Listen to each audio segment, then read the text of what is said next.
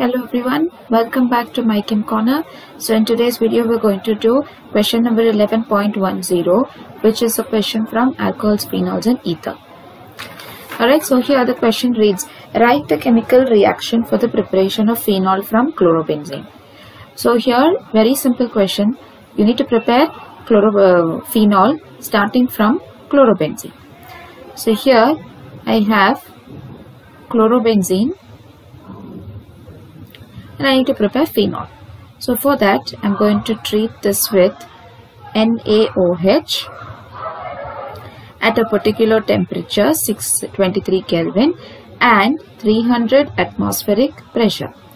Now in this case what will happen is the Cl will completely get displaced and it will be occupied by ONa.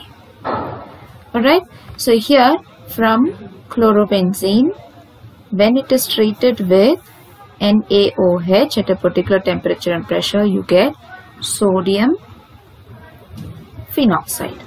It's an oxide of phenol, so you call it as sodium phenoxide.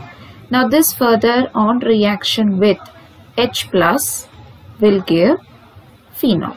So it's a very simple reaction where you will get your product formed. So from chlorobenzene it will form sodium phenoxide on reaction with NaOH at a particular temperature and pressure. Further on treatment with H plus you will get phenol.